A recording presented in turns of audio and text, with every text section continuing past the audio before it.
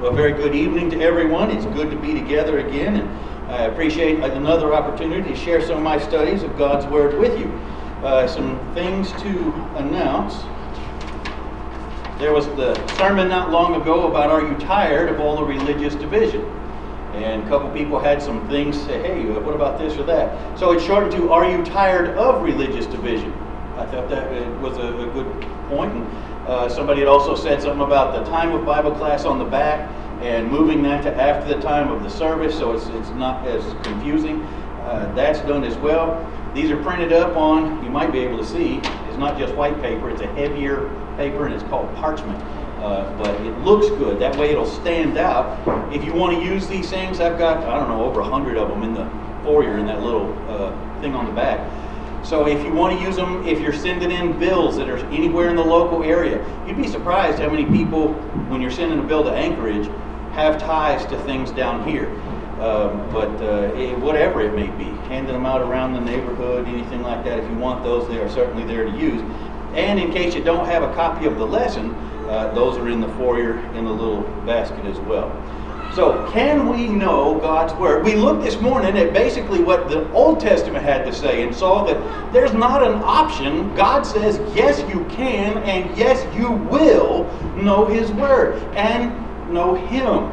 So, in taking a look at some of these things, we're going to look at what the New Testament says tonight. There is one passage that we'll look at from the Old Testament just briefly. But our first point, as you'll look at on the outline, the Bible is the truth. And we're going to just kind of fly through these. We got a lot of passages to look at, and I don't want to be here till midnight. So the first one is John 17:17. In the Lord's Prayer, Jesus tells the Father, please, he's asking, sanctify them by your truth. Your word is truth.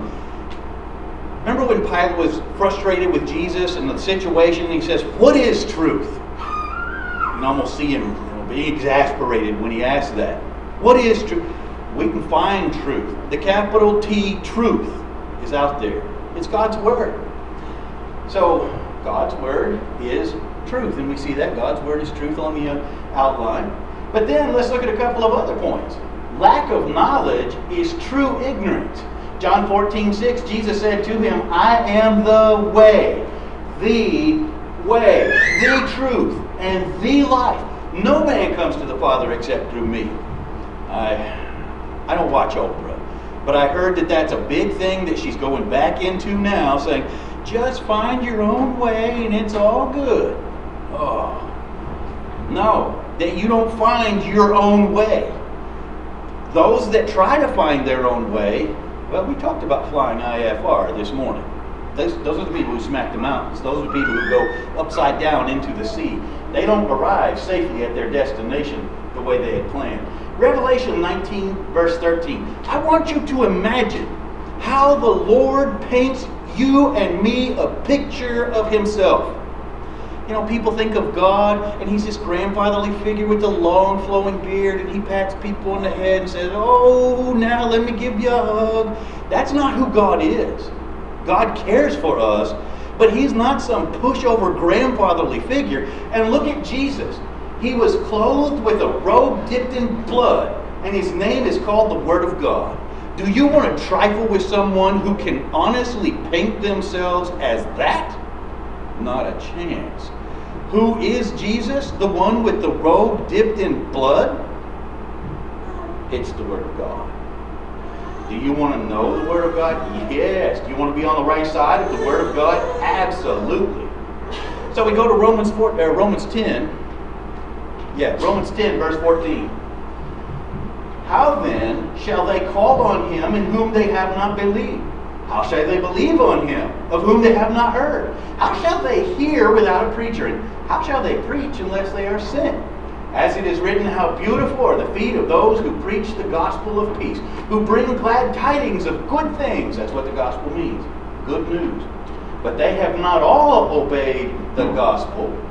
For Isaiah says, Lord, who's believed our report? So then faith comes by hearing, and hearing by the Word of God. Faith. People say, well, I have faith that this is okay. Faith comes from the Word of God. I can't have faith in something because I feel something. That's not how it works.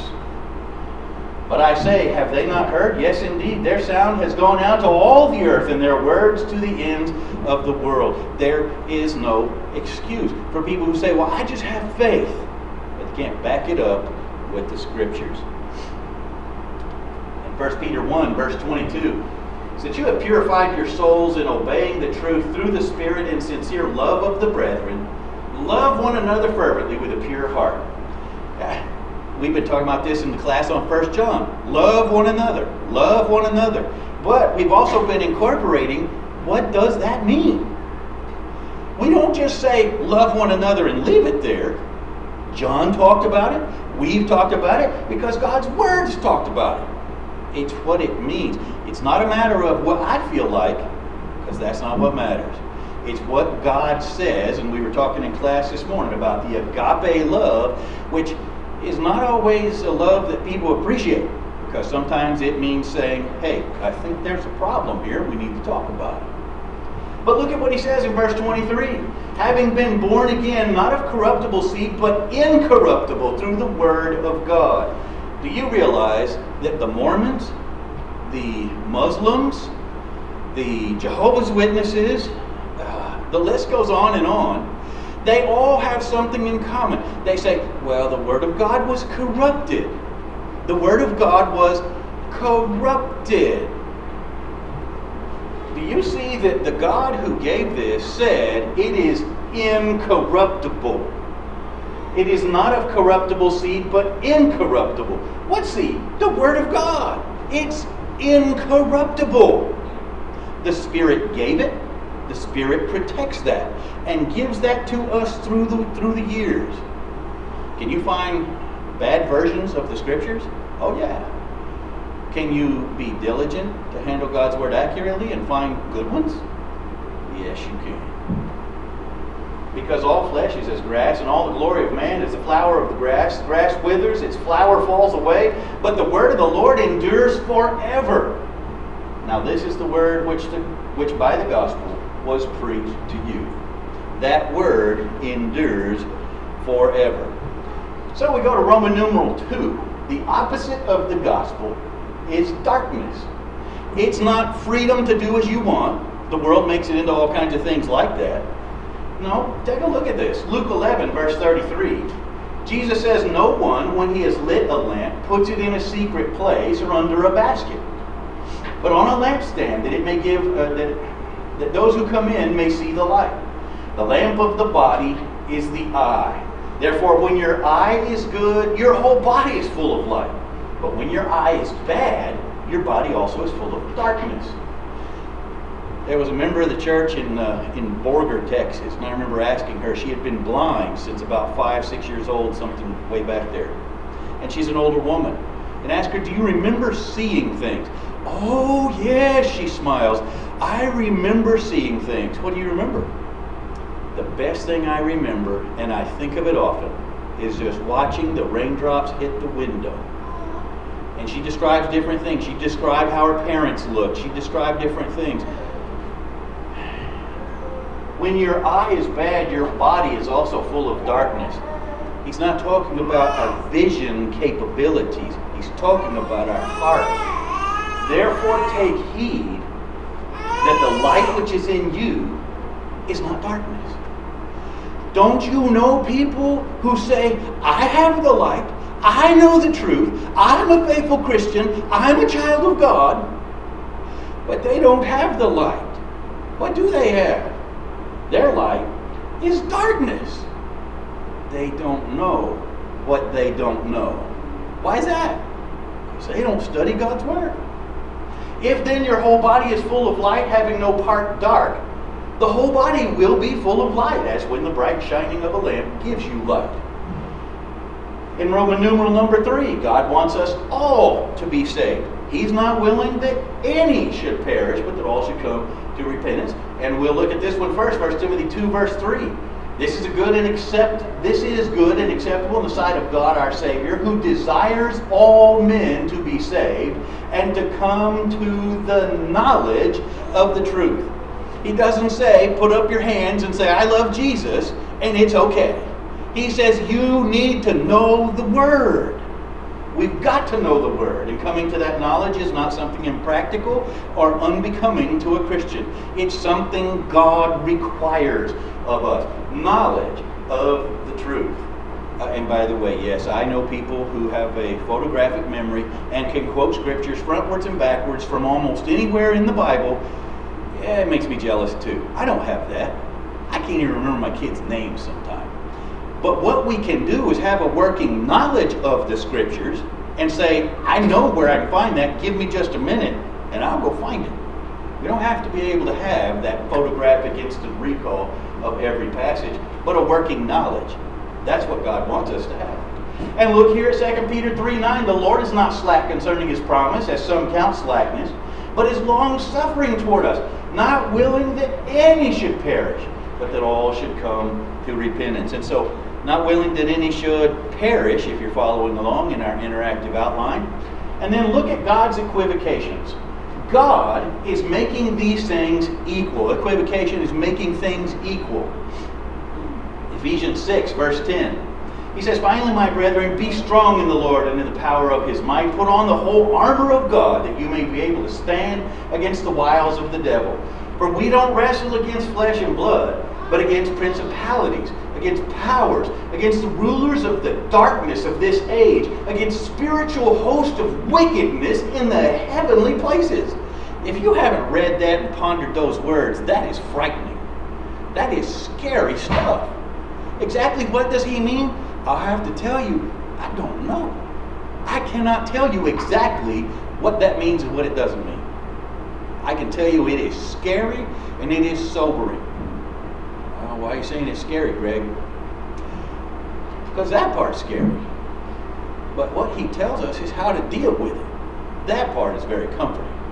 So even though I don't know exactly where those attacks come from in exact detail, look at the rest. Therefore take up the whole armor of God, that you may be able to withstand in the evil day, and having done all, to stand. When it's all said and done, you will not be knocked down. You will still be standing if you're faithful. Now look at this equivocation down in verse 14. What he summarizes this as: stand therefore, having girded your waist with truth, having put on the breastplate of righteousness, having shod your feet in the preparation of the gospel of peace, and above all taking the shield of faith, with which you'll be able to quench the fiery darts of the wicked one, and take the helmet of salvation and the sword of the Spirit, which is the Word of God. All of these are the same thing. You can't have one without the other. What is truth? It's the way of righteousness. What is righteousness? It's the gospel. What is the gospel? It's the one faith that we are to have. We'll talk more about that later. It's the way of salvation. It is the Word of God, praying always with all prayer and supplication in the Spirit. So in number 4, God's Word commands our obedience. It is not something we have a choice about. There are passages in God's Word that are absolutely hard to do. When loved ones are involved and God says you will separate yourself from them, you will withdraw yourself from them, that is hard. That is vomit hard. It is not something I want to do, but it is something I will. Truth is knowable. John 8 verse 31, Jesus said to those Jews who believed him, if you abide in my word, you are my disciples indeed, and you shall know the truth, and the truth shall make you free. Notice there is no room for wiggle on this. There is no room. You must abide in my word. If, in geometry, that would be spelled I-F-F, as in if and only if, because there's no exception to it. In John 14:15, if you love me, keep my commandments. And someone, I put a red letter only. You'll notice I put those in red. Because some folks are hung up on that and say, well, it says his commandments. It doesn't say Paul's. Because, Paul, he was just something else. It's not what Jesus was saying. Well, yeah, because remember what Jesus said about the Spirit coming? The Spirit would guide them into all truth, and he was not speaking of his own, because he would speak what Jesus was there to say. But he said some of these things you can't bear right now. But the Spirit will guide you into all truth. So, black letters, red letters, the commandments, the will of the Lord. And also note that it's not up to me to decide, it's not up to you to decide, or anybody else for that matter. 2 Peter 1:19, and so we have the prophetic word confirmed, which you do well to heed as a light that shines in a dark place, until the day dawns and the morning star rises in your hearts. That morning star is referring to Jesus.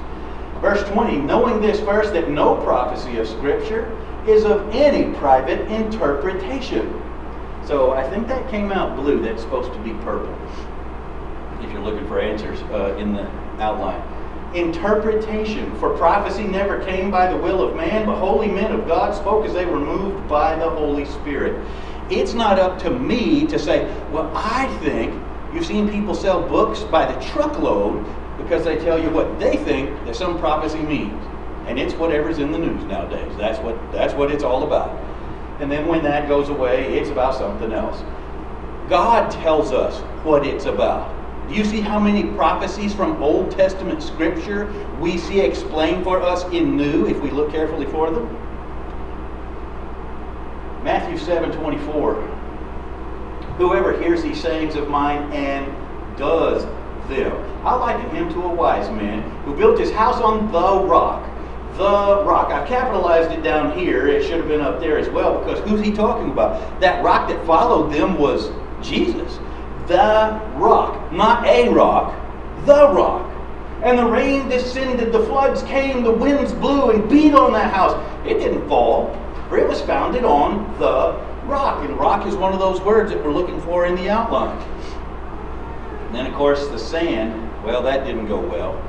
The shifting sands. That's what it's usually called. Shifting sands are not something you want to build on. Shifting sands are not something you can navigate by. Shifting sands are not something you want to be around because, well, they kind of swallow things up. That's what following the philosophy of mankind will do for everyone, every time. Look at John 14:23.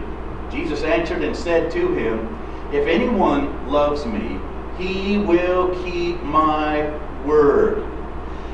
The word that the Spirit continued to reveal to the holy men of God after Jesus had ascended. It's not just the red letter part. And my Father will love him. We will come to him and make our home with him. He who does not love me does not keep my words. And the word which you hear is not mine, but the Father's who sent me.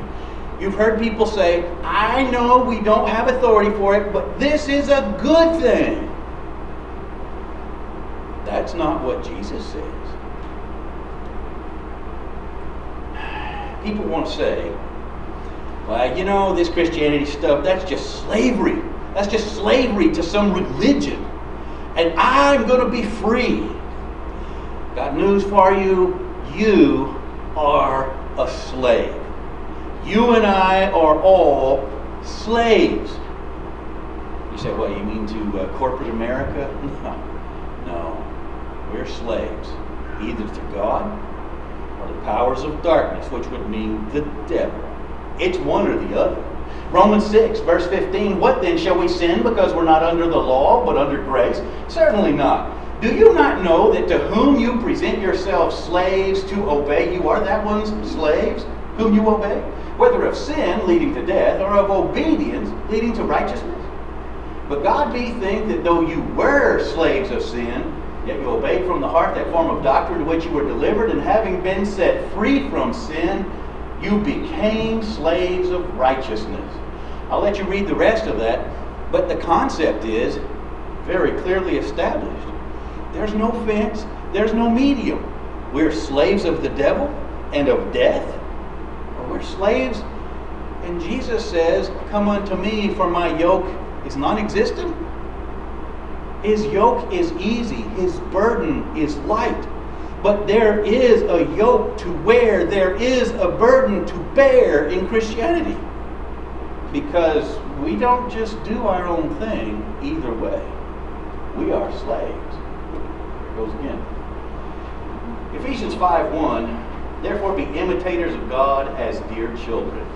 How could we imitate God if we don't know God? We have to know him, and that only comes through his word. That's how we imitate God. Ephesians 5 verse 8, for you were once darkness, but now you are light in the Lord. Walk as children of light. For the fruit of the Spirit is in all goodness, righteousness, and truth. Look at this. Finding out what is acceptable to the Lord.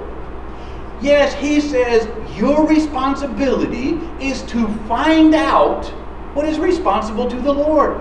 How do you know that? God shows us in his word. It takes a working knowledge of God's word. Have no fellowship with the unfruitful works of darkness, but rather expose them. How do we know what is darkness and what is not? Except a working knowledge of God's word. For it is shameful even to speak of those things which are done by them in secret, but all things that are exposed are made manifest by the light, the word. For whatever makes manifest is light. Therefore he says, awake, you who sleep, arise from the dead, and Christ will give you light. How do you awaken? How do you grow? If it's not a working knowledge of God's word and obedience to that. So what's the difference here? Romans 6 verse 1. What shall we say then? Shall we continue in sin that grace may abound? Certainly not. How shall we who died to sin live any longer in it? Or do you not know that as many of us as were baptized into Christ Jesus were baptized into his death? Therefore we were buried with him through baptism into death, that just as Christ was raised from the dead by the glory of the Father, even so we also should walk in newness of life. We walk in a new life. If you're following on the outline. We walk in a new life. It's very different. How do we know what that new life is? God's word shows us. So let's reflect for a moment on God's hall of faith. This is halfway down the last section on the front of the page. Throughout Hebrews 11, each of the characters acted by faith and pleased God. That's the whole gist of Hebrews 11, character by character by character. Well, the first question, did they do what they thought that God might like? Nope. Did they do what seemed good to a group of people? Nope. Did they do what God instructed them to do? Every time. By faith, and you look at which character it is and what that character did. Man, woman, young or old, what they did was what God said to do. They knew God's word. They did God's word. Now, how much did the details really matter? How much did the details really matter? The reason I'm wanting to spend a moment on this, how many times have you heard people say, you're just getting bogged down in details. You need to look at the big picture. What do you think God really meant? I know God said that, but that can't be what he really meant. Go back to the question, did the details really matter? Abraham could have said, I will offer a son, not mine. I'm going to offer my servant's son. Or I'll just pick one up along the way. I'll just take somebody's son and I'll go offer him. I'd be glad to. But he didn't do that because details matter. Noah might have had, hey, there's other wood. It's a lot more accessible. Can you imagine the cost or just the time? If Noah built an ark of the dimensions that the Bible says, do you think he just got those trees from his yard? How far do you think he had to go to get the last of those trees to bring them in, whatever gopher wood was? That would be a demanding task. I don't care if he lived in a forest. To make that ark, as big as that was. And this next one, this is not being funny. If you haven't spent time in a prison, I wasn't an inmate, I was a teacher there. I got to go home at night. My conclusion is, if you're not already messed up and you go to prison, you will be. That is not a pleasant place. That is not a good place. It is not set up for rehabilitation. It's a mess. Joseph could have joined a prison gang and forgotten all about the Lord. Because what are gangs about? Gangs are some sort of family. They're some sort of alternative life. And these are the people you can count on. Joseph could have had those opportunities. Joseph said, I will put my faith in God. Don't you know there were people who said, Joseph, have you looked around? You keep talking about putting your faith in God. Do you not see where you're at? Your family threw you out, and it's just gone from worse to even worse again. Joseph said, I will put my faith in God. Look at this razor's edge in 2 John 9, going through verse 11. Whoever is very broad. Whoever transgresses. That just means step over. Whoever transgresses and does not abide in the doctrine of Christ does not have God. He who abides in the doctrine of Christ has both the Father and the Son. Abiding is a full-time job. If anyone comes to you and does not bring this doctrine, do not receive him into your house, nor greet him, for he who greets him shares in his evil deeds. So that's not something that we want. That is not an alternative. That is a razor's edge of it's good or it's bad, and we must know that difference. In this one, it's not to be sarcastic, asking at the top, so is this saying that we should feel holy? No, not at all. What does it say? 1 Peter 1, verse 13, therefore gird up the loins of your mind, be sober, and rest your hope fully upon the grace that is to be brought to you at the revelation of Jesus Christ as obedient children. There's a revelation, we're obedient to it. It's not just saying the revelation of Jesus Christ as in when he returns, but I believe he's also talking about the revelation of the Word. As obedient children, not conforming yourselves to the former lust, as in your ignorance, but as he who called you is holy, you also be holy in all your conduct. Because it is written, be holy, for I am holy. Do you realize this is a command? This is a command too. Be holy, for I am holy. Period. It doesn't say unless it's just too hard. Obedience. We don't just feel holy, we are obedient to be holy, knowing his will and doing it. Romans 1, verse 18. The wrath of God is revealed from heaven against all ungodliness and unrighteousness of men who suppress the truth in unrighteousness. These people who say we can't know what God's Word says. We can't say that this is right or this is wrong. We can't do that. They are suppressing the truth in unrighteousness. God is not speaking highly of this, but condemning it. Because what may be known of God is manifest in them. For God has shown it to them. For since the creation of the world, his invisible attributes are clearly seen, being understood by the things that are made, even his eternal power and Godhead, so that they are without excuse. There's no excuse. And this is next to third one up from the bottom of the page. Slackers are without excuse. Because although they knew God, they didn't glorify him as God, nor were thankful, but became futile in their thoughts, and their foolish hearts were darkened. Professing to be wise, they became fools.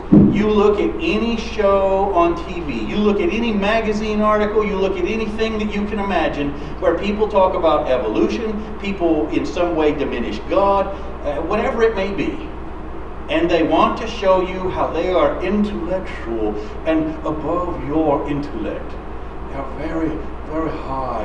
And they might put that British accent in there because that's perceived as being more intellectual. Professing to be wise, they became fools. They're denying basic things that God has shown us all along. Look down in verse 24. Therefore God also gave them up to uncleanness and the lust of their hearts to dishonor their bodies among themselves, who exchanged the truth of God for the lie, and worshipped and served the creature rather than the Creator. This is an act of selfishness. They worship the creature. Which creature do you think they love the most? Themselves. Because that's what makes them feel good. That's what they think is important. Even if it's that they're out there, save the raccoons or whatever their cause may be, and they put that first and foremost in their life. That's what they decided is good. That's what makes them feel good. They exchanged the truth of God for the lie. And remember that lie? The serpent said to the woman, no, you'll not surely die. God knows in the day you eat of it, your eyes will be open, and you will be like God, knowing good and evil. I'll be like God. Why, think I'll take some of that. And she did. That lie is something that continues with us even to today. You can make the decisions. You can call the shots. You know what is good and right. You have answers that you can prove for yourself. No, we don't. We're flying blind. We need God. And Romans 12, 1, 2, and 3. We're going to look at verse 3 in the next slide here. He says, I beseech you, therefore, brethren, by the mercies of God, that you present your bodies a living sacrifice. We talked about sacrifice this morning and how it is something that's very important. You can't serve God under the old law without sacrifice. But we looked at more than one passage saying, well, the sacrifice does you no good until you love God and you put Him first. That you're obedient in everything. It's not about checklists to say, well, I offered my sacrifice, but I'm okay. Your bodies are a living sacrifice, holy, acceptable to God, which is your reasonable service. What? I have to live as a sacrifice to God? Back to that concept of slavery. That's what we're here for. It's to serve God. And that's our reasonable service. And do not be conformed to this world, but be transformed by the renewing of your mind, that you may prove what is that good and acceptable and perfect will of God. How can we prove it? We can show it through our actions. We can prove it from book, chapter, and verse, going to God's Word. We continue in verse 3. For I say, through the grace given to me, to everyone who is among you, not to think of himself more highly than he ought. What's he warning against? How about the lie? How about, yeah, well, I think, I feel, I've decided, because those things don't matter. He says, who are you? We don't matter. It's what God said that matters. So on the back of the back page, knowing God's Word requires work and study. It's not through osmosis, as Mark was talking about this morning. I've heard, instead of putting it on the forehead, I've heard people say, I put it under my pillow, and I'll absorb it that way. There we go. Galatians 5, verse 24. Those who are Christ have crucified the flesh with its passions and desires. Do you see what that's saying? Back to the slavery, back to the concept of I live for the Lord. If we've crucified the flesh with its passions and desires, then I think, I feel, I want, I've decided, they don't matter. We crucified them. So they're left hanging in the breeze where you can look out and say, that's the old person. I'm not going back to that. It's dead. It's there as a symbol. Mark 12, verse 30, and you shall love the Lord your God with most of your heart. What does God require of us? All your heart, all your soul, all your mind, all your strength. Oh, wait a minute, what's left for me? Nothing. We are slaves of God to do His will. Don't you feel very blessed that we have a generous, loving God? More than just a taskmaster or a slave owner. It's our God. Satan would fit the bill for those other things. God is loving toward us, gives us good things. And when He gives us things to do, it may not seem good, but it's always for our good. In Matthew 6, verse 31, therefore don't worry, saying, what shall we eat, or what shall we drink, or what shall we wear? After all these things the Gentiles seek. For your heavenly Father knows that you need all these things. But seek first the kingdom of God and His righteousness. All these things shall be added to you. Seek. Seek. It's not just there in your face. You've got to work for it to find it. But it can be done. But He said seek first. What's a priority? There is no priority higher than seeking and doing God's will. And the concept of malleability. God allows His Word to be malleable for most people. Malleable. They can hammer it into anything they want it to be. Doesn't mean it'll work, but they can do that. 2 Peter 3, verse 16, and also in all his epistles, speaking in them of things in which are some things hard to understand. This is Peter talking about Paul. Some of that stuff he says is hard to understand, which untaught and unstable people twist to their own destructions. destruction, as they do also the rest of the Scriptures. He says, yeah, they twist some of the hard things. Some people say that there's hard stuff to understand. That means that Paul wrote Hebrews. Well, that's not necessarily true. But the point that this is drawing out is, not only do they take the hard things and twist that to their own destruction, they do that with all the Scriptures. That's not something that we want to do. Is it that the Scriptures are that easy to twist? Or is it that easy that people can be untaught and unstable? God's Word is not something that is easy to twist, but it can be done. People do it all the time. Look at the responsibility that God gives us here in 2 Timothy 2, verse 15. He says, be diligent to present yourself approved to God. I don't have to make my parents happy. I don't have to make my friends happy. I don't have to make the elders happy. I don't have to make anybody happy but God. Because people may say, how dare you? Can you imagine Paul coming to see his family after he had converted to Jesus? And saying, let me explain some of these things to you. There's nobody in the house that would probably be happy at all. But he says you need to be approved by God. A worker who doesn't need to be ashamed, rightly dividing or handling accurately the word of truth. And on this one, I get lost in my notes. There it is, the last one under Roman numeral 5, up on top of the page. Handling accurately is also translated as, that's ATA, rightly dividing the word of truth.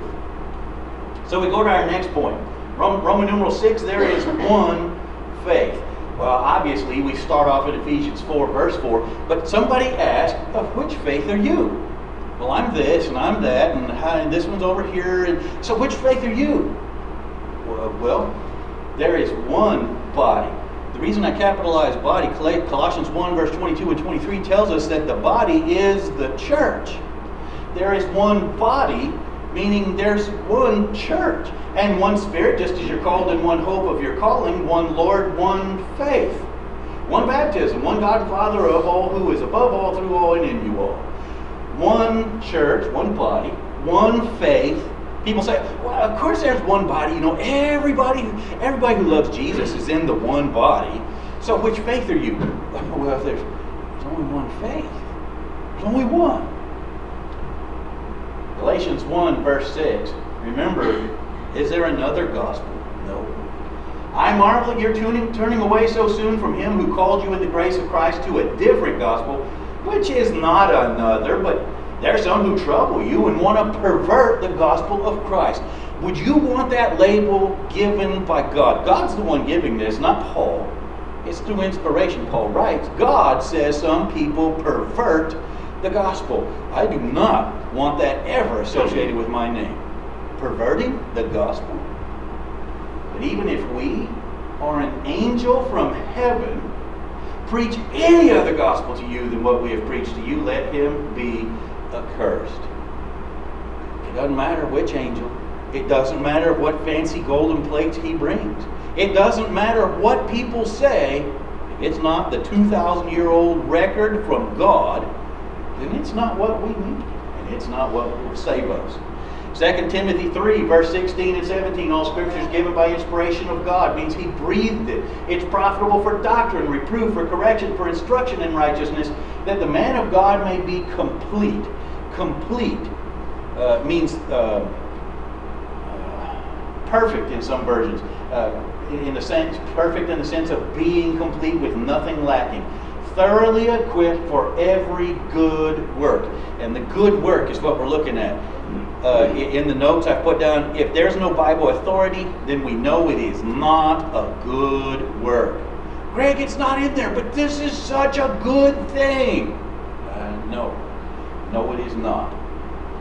Ephesians 5, verse 27, also on this, that he might present her to himself a glorious church, not having spot or wrinkle or any such thing, but that she should be holy and without blemish. How does the church maintain that standard? Knowing, doing God's will. If there's no authority, it's not to be done. We can know God's word, and he holds us to that standard. So in Roman numeral 7, we are to draw lines of fellowship. Well, what do you mean by that? Well, look at Romans 10, verse 1. He said, "Brethren, my heart's desire and prayer to God for Israel is that they may be saved. For I bear them witness that they have a zeal for God, but not according to knowledge. For they, being ignorant of God's righteousness, and seeking to establish their own righteousness, have not submitted to the righteousness of God." I don't want that being said about me, do you? You don't want that said about you. That's a bad thing. Who would be responsible if we show up on the day of judgment and the Lord says you're ignorant of God's righteousness? Who's to blame? It's not God. 2 Thessalonians 1, verse 7. "To give you who are troubled rest with us when the Lord Jesus is revealed from heaven with his mighty angels in flaming fire, taking vengeance on those." Look at those phrases. Those who do not know God.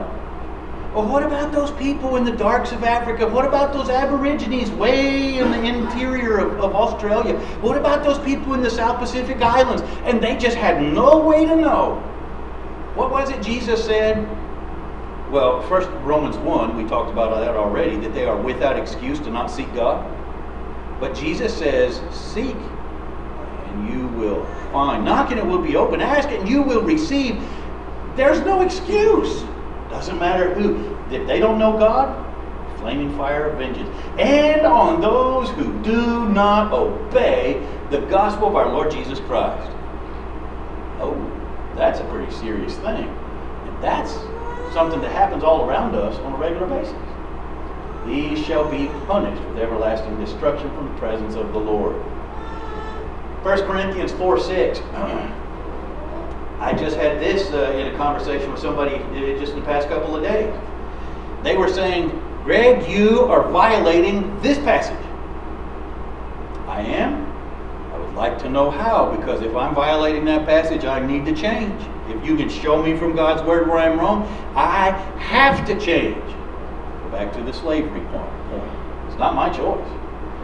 "Now these things, brethren, I figuratively transferred to myself and Apollos for your sakes, that you may learn in us not to think beyond what is written, that none of you may be puffed up on behalf of one against the other."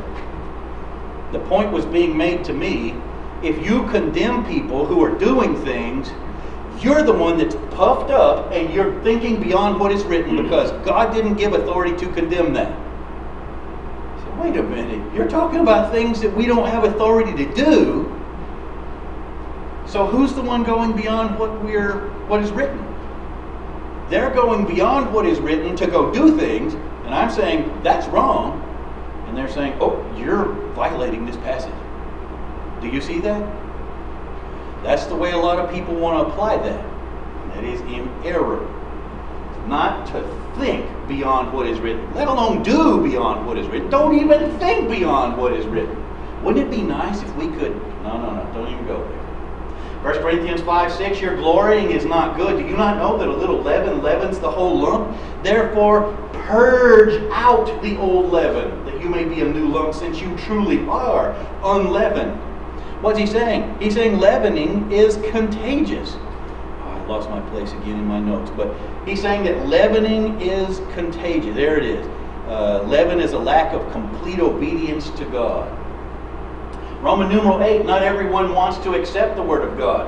There is no way. I wish they did, but Spanish Inquisition was all about taking a sword and making people convert, or at least what they thought was making people convert. It doesn't work that way. 2 Corinthians 4:1, "Therefore, since we have this ministry, as we have received mercy, we do not lose heart. We have renounced the hidden things of shame, not walking in craftiness, nor handling the word of God deceitfully, but by manifestation of the truth, commending ourselves to every man's conscience in the sight of God. But even if our gospel is veiled," people saying, "I just can't understand that. I can't see that point." It's veiled to those who are perishing, whose minds the God of this age has blinded. Who is it that's causing them to not see the gospel? The God of this age. If you're keeping up with your notes.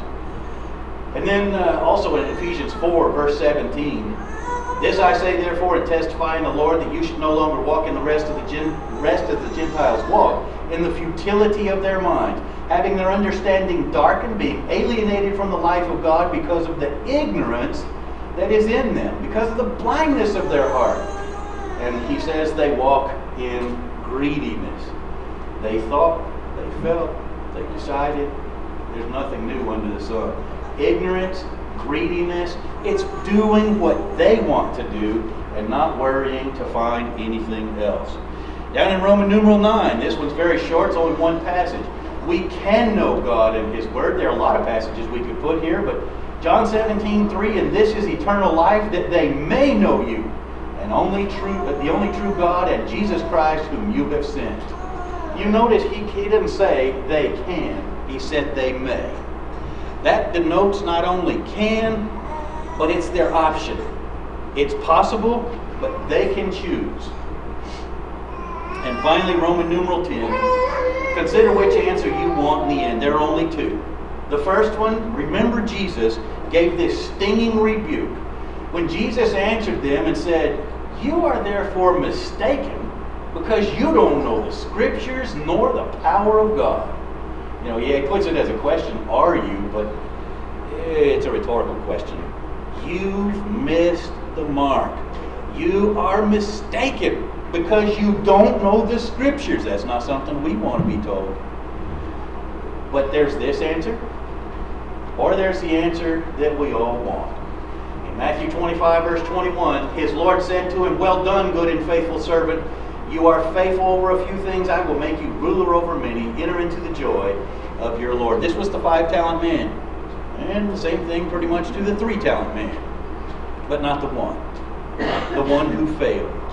Which is why we have the question mark. The answer we all want? Well, of course we all want that. Yeah, the 1-talent man would have said so as well. But he didn't follow through. So I leave you with the question tonight. If we want to be ready when the Lord comes to settle the accounts, when we face the Lord in judgment, are you ready? Do you spend time to know God's will, and have you dedicated yourself to doing it?